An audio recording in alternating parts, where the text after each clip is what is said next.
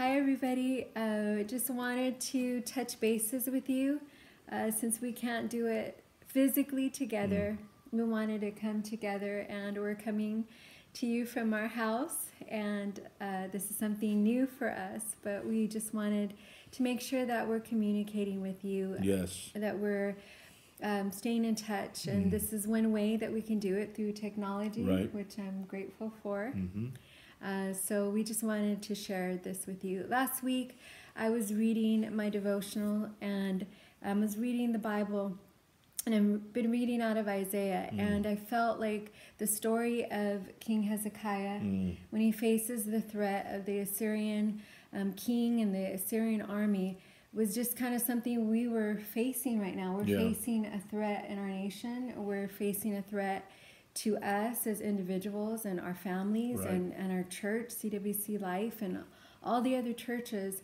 And so one of the things that happened was this threat comes to the king of Israel, king of Judah, of Jerusalem, King Hezekiah, and this threat of the taking over, the besieging of Jerusalem comes to him. And so the king of Assyria sends a messenger and his messengers and says, you know, I'm going to take you guys out. I'm going to totally capture Jerusalem. I'm going to destroy you guys. And so what does Hezekiah do? You know, his messengers come to him, and he says, go talk to the prophet Isaiah. Go before the mount of God. And because he wanted to know God's mind. He wanted to know what God was saying. Right. And so sometimes we're hearing a lot of news. We're hearing a lot of things coming to us. But as a people of God, we are able to go to the Holy Spirit. We're able to go to God himself and hear what God is saying to us. Amen. And part of that threat that was coming to him, I'm reading out of Isaiah 37.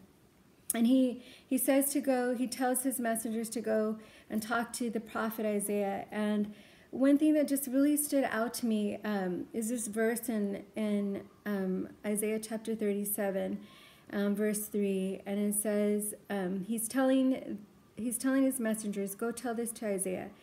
And they told him, this is what King Hezekiah says. Today is a day of trouble, insults, and disgrace. It is like when a child is ready to be born, but the mother has no strength to deliver the baby.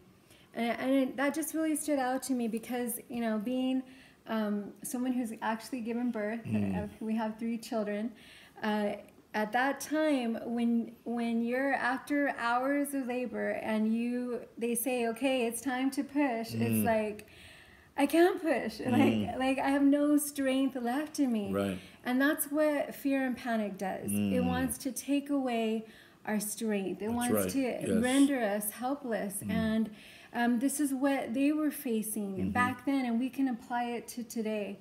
And so they go and they talk to the prophet Isaiah, and then another threat comes, even worse, from the king himself. And then what does King Hezekiah do? He goes to the temple of God, and he lays the threat out before the Lord. And he says, Lord, you know, this threat is a real threat, but I'm going to believe in your power. I'm going to believe in what you say. Right. And then he gets the message from the prophet Isaiah that just says, don't worry about this threat. In fact, I'm going to take care of your enemy. And it ends up in the Lord sending his angel, and 185,000 Assyrians were killed by one angel. One angel, right. So I just want to encourage you, family. I want to encourage us to say that, prepare, you know, do those logical things, those prudent, wise things, but at the same time, don't panic. Yes. Know that our God can turn this around. Yes. And that's what I've been praying for. I've really been praying that this threat that has come to us, I know that there's a higher authority. I know there's a higher power. I see the blood of Jesus over the flag of the United States as I pray. And I believe that the blood of Jesus is going to turn this around, and what they're predicting to be will not be. And I'm believing and praying for that. Amen. I agree.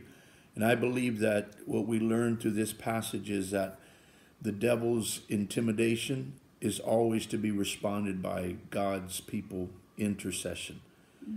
Prayer matters, especially when we're in a battle, because God is greater.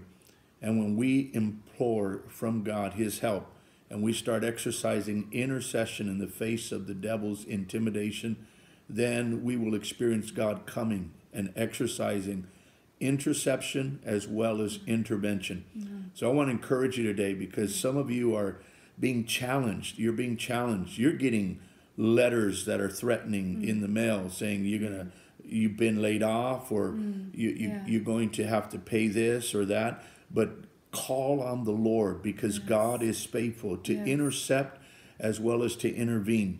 And whatever the enemy has meant for evil, God can turn it around for good. And what we learned through that passage, as my wife shared, is that God did send help from heaven. And one angel was able to wipe out 185,000 of the army that came against God's people. And that just goes to show that God is truly looking out for you and I. So be encouraged today.